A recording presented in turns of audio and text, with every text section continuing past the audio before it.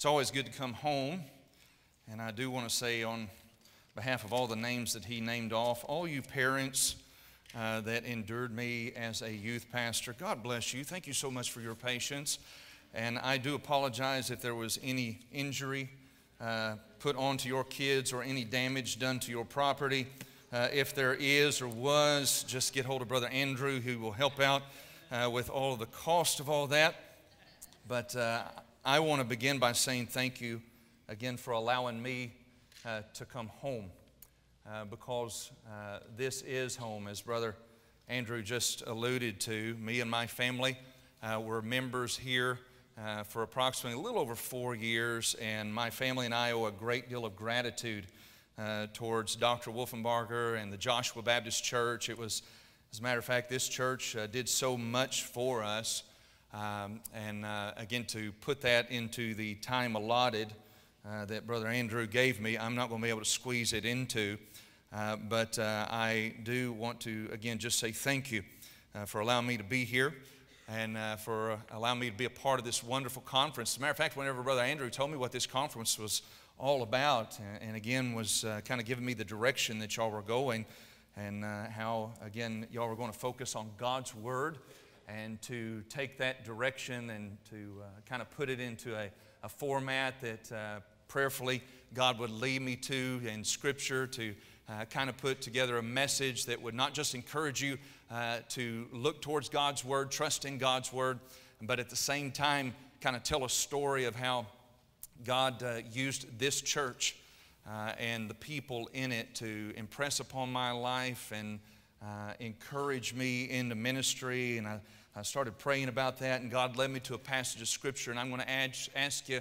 if you would tonight, just quickly to turn to the New Testament book of Mark, Mark chapter 4. Mark chapter 4. And while you're turning there, I called my wife on the way over here, and she again told me to tell everyone hi. But I said, yeah, Brother Andrew pulled a fast one on me. As a matter of fact, he put me in front of Dr. House. And she said, well, it's better than being behind him, amen. But thank you to the usher that gave me Dr. House's notes, because I'm going to use those tonight. So he'll just echo what I'm about to say here in just a moment. I'm joking, amen. Well, I might be, might not be. You just never know. But I'll admit I came in here a little nervous tonight because, again, Andrew told me that Dr. House is going to be preaching right after me. But then I really got nervous whenever I was visiting with Brother House just a moment ago. And again, I love Dr. House, as I know that you do. I mean, I admire him as being a great man of God. And as we were talking, I thought he was going to say something, very, stoic. Something stoic and spiritual. I thought he was going to say, Brother Chris, I'm going to be praying for you. Or I even thought, hopefully he'd say, or I'm looking forward to hearing what God's laid on your heart. But he didn't say anything like that at all. As a matter of fact, he said, listen, son, no Longhorn sermons. I'd never heard the terminology before. I said, what do you mean Longhorn sermons? He said, the ones with 2 points and a lot of bull in between. No Longhorn sermons. Get to the point. He said, you only got 25 minutes and I don't want to have to clean up after you. So, Brother House, I'm going to do my best. But again, seriously, it's an honor to be here with you tonight and kind of give you an update, the cliff notes, if you will, because I am limited in time and I don't want to keep Dr. House waiting, but to give you an update on what our family is up to and what we've been doing. My wife and I have celebrated our 23rd wedding anniversary this year. And as Brother Andrew has already shared with you, we've also celebrated our 15th year at the Victory Baptist Church in Seagoville. Our oldest daughter is getting married in 2 weeks. Pray for us if you would, because I don't know if I can afford it or if I'm going to be able to live through it, but nevertheless, we're going to try to endure it. But marrying a great, good, godly young man who's in ministry. And then our middle daughter, Briley, is currently the drum major at Trinity Valley Community College out in Athens, and she's getting married this next June. And so if anyone has any money that they would like to donate to the cause, we're going to take up a love offering right after this. And if two of them getting married wasn't enough, then I have a senior in high school, my youngest and only son, Brett Maverick. He'll be graduating this next May as well. So a lot of things going on at the Knowles house, but more blessings than we can count. But as I said before, we have a lot of things to be grateful for to this church. A lot of blessings that you gave and were a part of here while we were here. And while we were here at Joshua, my girls were little. Brett wasn't born yet. Val was and still is gorgeous. My hairline was a lot thicker and my waistline thinner. It seems like a lifetime ago. But it doesn't matter how much time has passed or where God is taking us. We've never forgotten the people or the place that God used to draw us into ministry, and that place is this place. It's the Joshua Baptist Church. And so again, on behalf of me and my family, I want to say thank you. My family owe this church a great deal of gratitude. It was this church, like I said, that took us in, that allowed us to serve, that put a roof over our heads literally, and it was also here that I was licensed and ordained to preach, and I pray that that license and ordination holds after this service. But to make a long story short, I'm thankful for the roots that God has given me here at the Joshua Baptist Church. You know, someone once said people without the knowledge and appreciation of their past, of their history, of the origin and culture, is like a tree without roots. And so tonight, if you would allow me to, my thought, my aim, I just want to challenge you just for a few minutes to remember your roots. Remember your roots. Tonight, four verses only, coming out of the book of Mark, Mark chapter 4, verses 26 through 29. Jesus is using one of his favorite backdrops. It's the Sea of Galilee, and he's already presented the parable of the sower. You know the parable. He's sharing it with a very diverse crowd, and this parable being a picture of the gospel and how it's rejected or received by a man's heart. The next few verses after that, he would steer to the parable of the candle, again, that explains how, again, God uses men, women, giving them gifts, and how he expects them to use those gifts for his honor and glory. But now here in verse 26, it's the passage of sowing and growing, the process of how God grows his kingdom. And we read, beginning in verse 26, the Bible says, "And he said," that being Jesus, "So is the kingdom of God, as if a man should cast seed into the ground, and should sleep and rise night and day, and the sea should spring up and grow up, and he knoweth not how. For the earth bringeth forth fruit of herself, first the blade, then the ear, and after that the full corn in the ear. But when the fruit is brought forth, immediately he putteth in the sickle, because the harvest is come." Friend, I want to talk to you again tonight, if I could, just about remembering our roots. Remembering our roots. Let's go to the Lord in prayer. Heavenly Father, Lord, as it's already been prayed, and I want to echo, thank you so much, Father, for the gospel. Thank you, Father, for the gospel, the saving grace of the gospel, Lord, how it brings us the fact, the news that Jesus not only came to this earth, but he dwelt among us in flesh. And God, as he lived those 33 and a half sinless years, and God accomplished what no one else could accomplish on Calvary's tree, paying the sin debt for any and all who would call on his name. God, I thank you that the gospel, God, in your word, Father, has been communicated and communicated clearly. And God, I thank you that the gospel hasn't stopped being communicated. Father, it continues to echo in churches like this one, the Joshua Baptist Church. And Father, I want to thank you once again for the Joshua Baptist Church. I want to thank you for Dr. Wolfenbarger. I want to thank you for his wife, Miss Wolfenbarger. I want to thank you for his family. I want to thank you for the staff. I want to thank you for the members who have stayed and served so faithfully all of these years. This is where my roots are, Father, and I thank you for it. And God, if you'd allow me to, Lord, move me out of the way and allow me to communicate my gratitude, while even more importantly, pointing all of the appreciation, all of the glory to you. Because God, we need to remember where we came from. We need to remember our roots.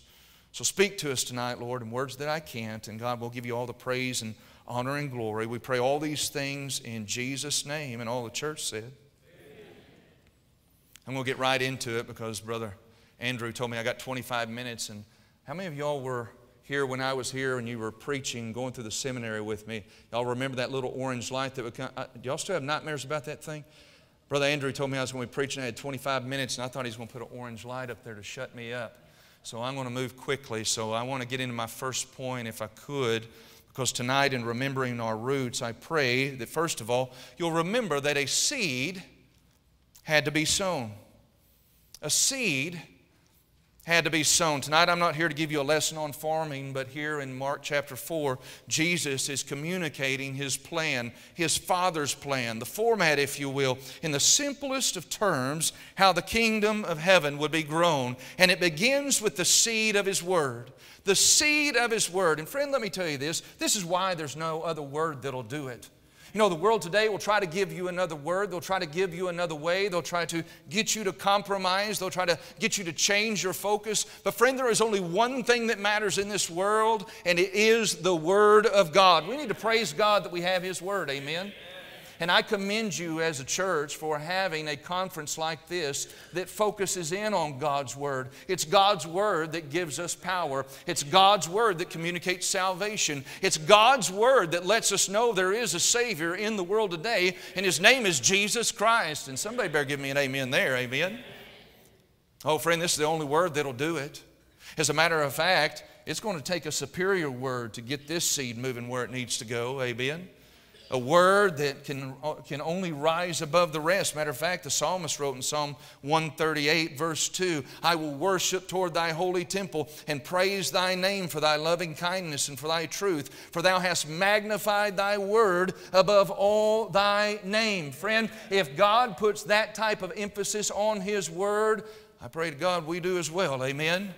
Friend, this is a superior word, not just a superior word. I want you to think about this. This seed that God has given us in His Word, it's a strong word, a strong word. This is the word that's going to last for eternity. I'll echo again the words of Isaiah, the Old Testament prophet, in Isaiah 40, verse 8, where he said, the grass withereth and the flower fadeth, but the word of our God shall stand forever.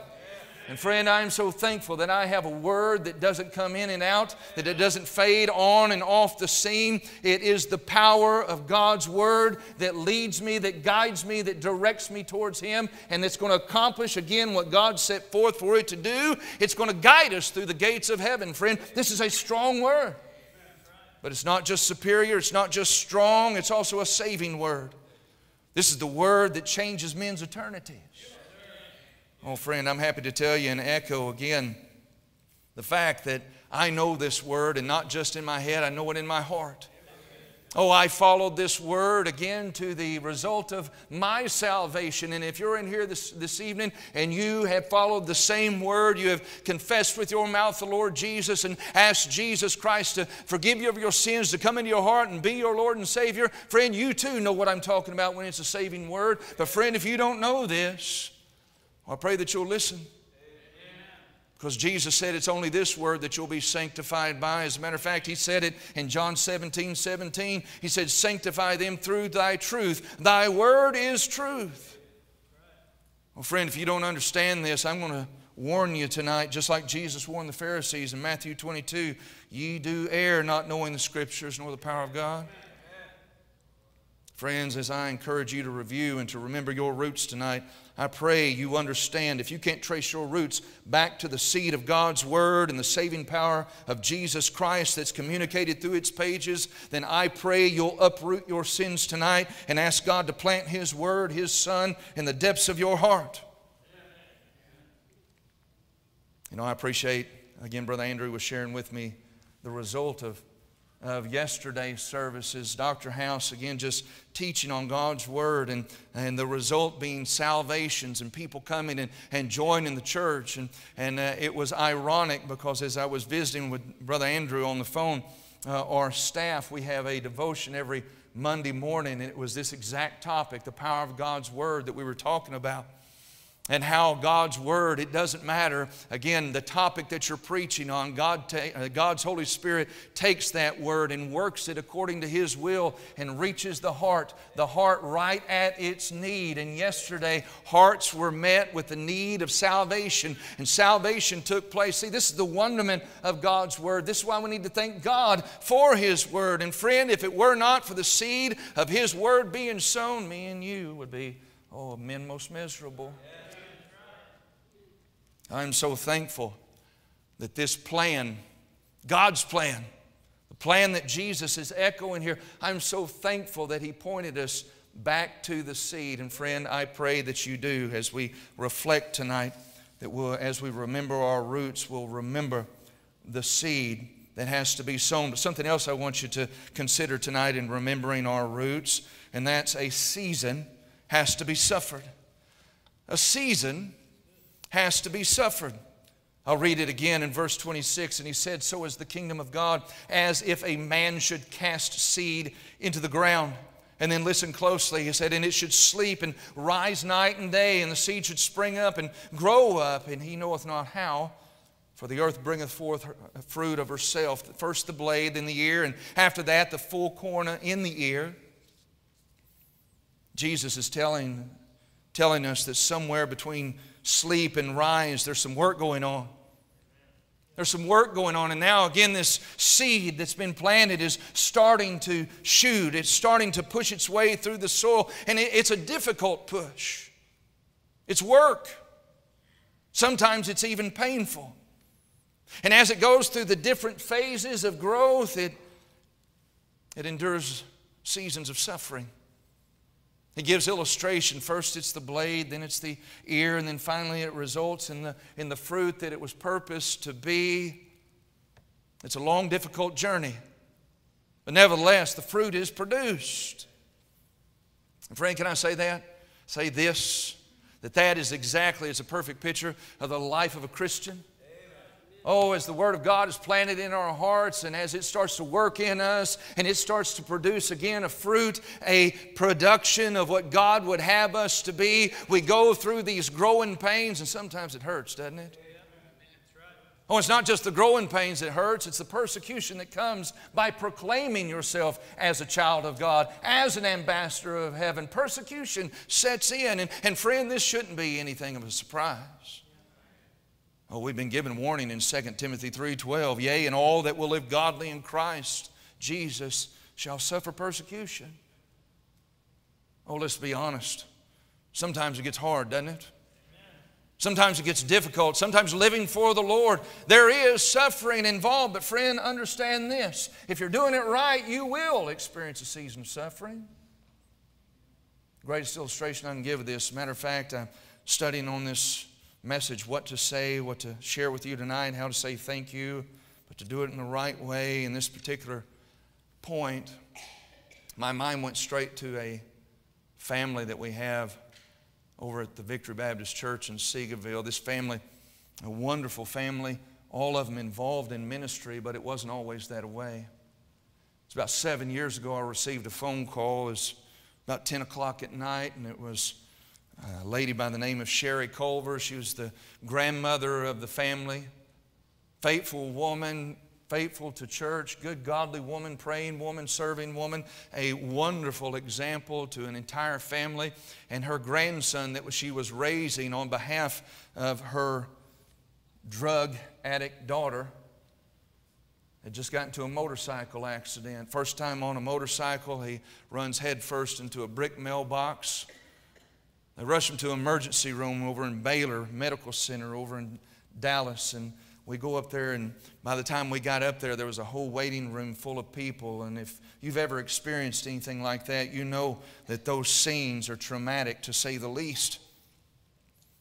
But as the news is coming out of the operating room, as they're telling us Cody's condition, you know, it's not getting any better. As a matter of fact, the mother comes in and she's barely coherent, and she's dropping to her knees and she's crying and she's asking God, God, why are you allowing this to happen to my baby? The doctor pulls me aside, asks me if I'm the preacher. I said, yes, sir. He pulls me back into the room. He said, the family is wanting to go back and see Cody, and I want to suggest that they don't. His face is almost unrecognizable. The damage is too far gone. We're getting ready to pull the plug. You may want to go tell the family. I walk out into a waiting room of about 80 to 90 people, all eyes faced on me, what to say. I didn't have a clue. All I said was, get ready. God's about to do something. We need to pray for the family. We need to pray for what's about to happen because there's about to be a season of suffering. Oh, friend, at that time, we didn't understand it. At that time, I couldn't comprehend it. At that time, I thought, God, what in the world is going on? Oh, it was that time between sowing and the morning. Somewhere in between that sleep and rise, somewhere in between all that. And I don't know how it happened, just like we don't know how this grows, how again that seed as it's planted, how God works it and how He produces the fruit, how He grows it and matures it.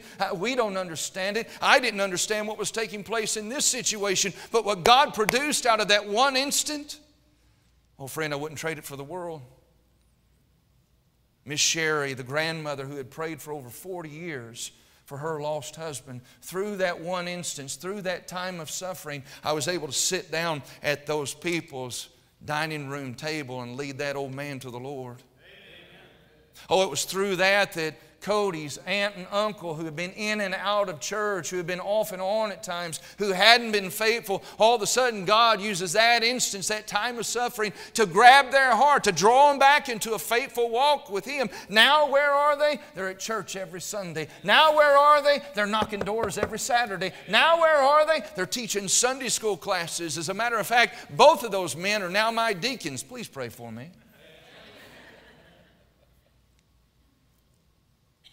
Oh, friend, I want you to understand something as we reflect. As you're reflecting with me tonight, if you're remembering your roots, if your roots began with the Word of God in your life, you'll be able to look back. You'll be able to see seasons of suffering, but you won't look back with regret. You know, we talk about Cody frequently. As a matter of fact, Brother Mike Culver, the uncle, he teaches one of our Bible study groups, and he talks about how God used that instant. He said, you know, I never want to walk through that darkness again. I never want to get to the point where God has to get my attention by making me go through a season of suffering like that. I don't want to have to go through, again, God getting my attention like that ever again. I want to stay faithful. If He chooses to lead me through a season of suffering, I pray it's something else, but not that. But nevertheless, he says, you know what though? I wouldn't trade that experience for the world because I got to see a face of God's grace like I've never got to see. Oh, you got to know the seed. You got to know God. You got to know His Word if you can say something like that about going through a season of suffering. Oh, friend, as I reflect, as we look back, as we remember our roots, as we remember where we came from, as we remember where it all started, friend, I pray you remember again. It started with the seed. I pray you remember again that there is going to be a season of suffering, but it's going to be all right, because my third and final point before Dr. House comes up, remember, a Savior has to be celebrated. A Savior has to be celebrated. Oh, look at it again quickly. Verse 28, he says, for the earth bringeth forth the fruit of herself. First the blade, then the ear, and after that full corn in the ear. But when the fruit is brought forth, immediately he putteth in the sickle, because the harvest is come. Because the harvest is come. Oh, the reward of the work, the reward of the planting of the seed, the reward of the suffering in the season. Now again, there is a bountiful harvest that one day will be reaped. You know, I look across here, I see some familiar faces, and faces that we worked side by side, hand in hand, sweated together. Some of us bled together, literally bled together. If you worked in youth, we bled together. And it amazes me to see, again, those same faces that grew up in the youth department serving the Lord. I commend you on that. And I would love to take credit for it, but I'm not smart enough. I would love to take credit for it, but I'm not powerful enough. Oh, it's because those young men and women did the same thing that Jesus is communicating here. They have roots that go back to the seed of God's Word. They have endured the seasons of suffering. They have stayed faithful to the Lord. And now those ministries that they're involved in, those ministries that they're investing in, they're going to see a harvest that one day Jesus is going to reap. I'll close with this. Whenever I first became pastor of the Victory Baptist Church, the founding pastor, Brother Odie Grammer, was still there.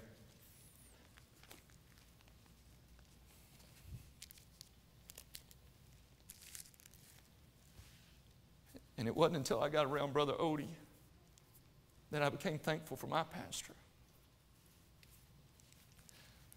Because I realized the love it takes to start a church and then to keep it going. The sacrifice that it takes. And whenever I got there, the church had gone through a terrible, terrible incident. I don't have time to go into it. Just say, again, it was just a horrible situation. And so whenever I got there, Brother Odie was there. And again, they weren't necessarily treating him with the love and respect that they should have. And so he approached me after about 2 months of me being there, and he said, Brother Chris, if me being here is going to hinder your ministry, I'll leave. I told him, Brother Odie, if you leave, I'm going with you, because bless God, I need the help. Amen. We became close friends, and I mean close friends. I would go over to his house on a weekly basis just to check in on him. I'd go over there all frustrated and tell him what's going on. He'd start laughing at me, give me some wisdom, and send me on my way. There's something he would say every time I'd leave. He said, you know, one day, we're going to see the blessings of all this. One day, we're going to see God finally get the glory for all of this. One day, we're going to get to be a part of a celebration of giving God thanks for everything He's allowed us to see. Pray if you don't hear anything. If you don't hear anything else that I say, I pray that you'll hear this. What's taking place here at Joshua Baptist Church, unfortunately in today's time and age, is very unique. God has given you a great church. God has given you a great pastor, and it started a long time ago, a lot longer than Dr. Wolfenbarger surrendered his life to the Lord, friend. It goes back all the way prior to the creation of all that we see and foresee. God's Word came from His heart, communicating His love. And because that love has been communicated down through the ages, and then here at the Joshua Baptist Church for some 30 plus years, friend, I cannot wait to get before the Lord and see again the harvest that this church has produced for God. I want to encourage you, if I could, remember your roots. Remember your roots. Thank God. Thank God that you have a seed that you can go back to. Trace your success, your life, your heart back to. It's God's Word. That's the power that's in it. If you're in that season of suffering, endure it. It's only for the night. The Bible says joy cometh in the morning. And when that morning comes, friends, there's not going to be anything like it.